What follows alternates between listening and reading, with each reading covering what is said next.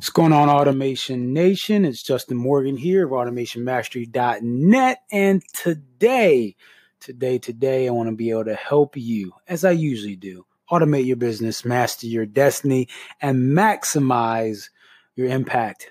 I think we're going to go with maximize, y'all. I think that master your impact, I don't think that works as good as or as well as maximize. Just side note. Hope everybody's doing well. And today I was just reflecting on the fact that I've been crazy busy. Right now it's late after 11 o'clock. I'm recording this episode. Just got the baby. I have a 5-month-old. Just got on the bed about 20 minutes ago after a long day, working the day job and getting home, working, making sure my oldest, gets to bed and trying to take care of the youngest one and trying to do a live stream and trying to sit down and get work done has been a challenge. So here I am about 11 o'clock or so, just sitting down to get actual work done, recording this. So I did a live stream earlier before, real brief, because the little one wouldn't go to sleep.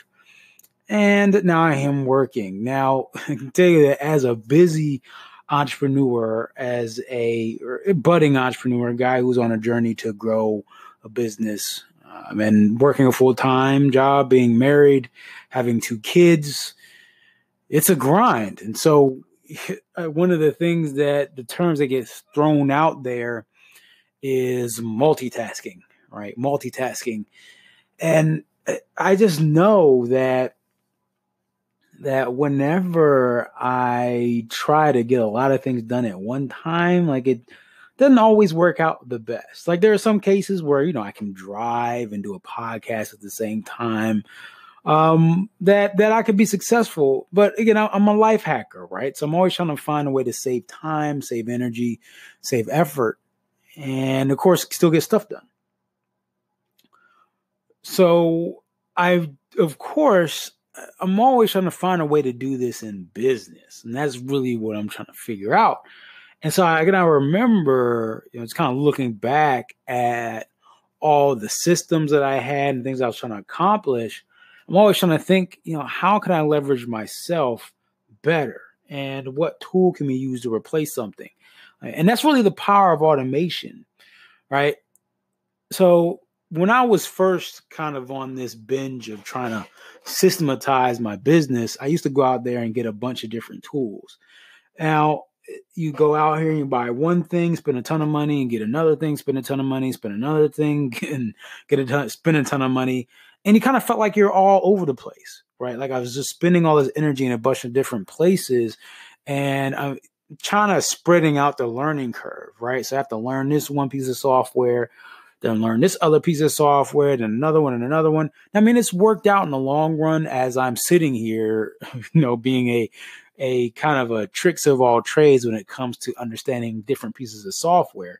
So it's worked out in that regard, but at that time it was very limiting, right? It was like multitasking where I just wasn't like, if I was multitasking at home, like today, I was trying to feed the baby at the same time, trying to listen to something on YouTube. And I've tried that before. So sometimes I just shut off the stuff on YouTube I'm listening to because I can't really think about what they're saying and get what I need to get done, right? I can't be constructive in both.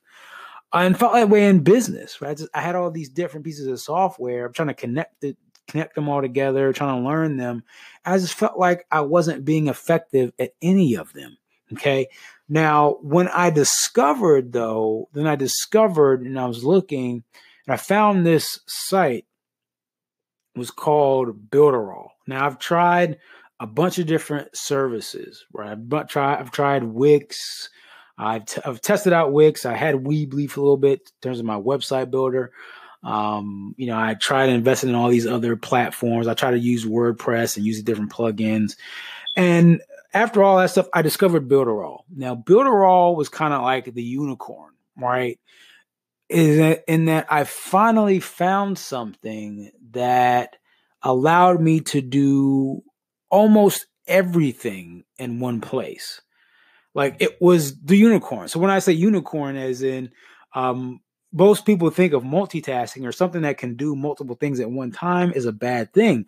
But this was the one thing where I was finding had a lot of different stuff and did them semi well. It still needed some work, but ultimately did almost everything. And if it didn't at that point, I was confident that it would.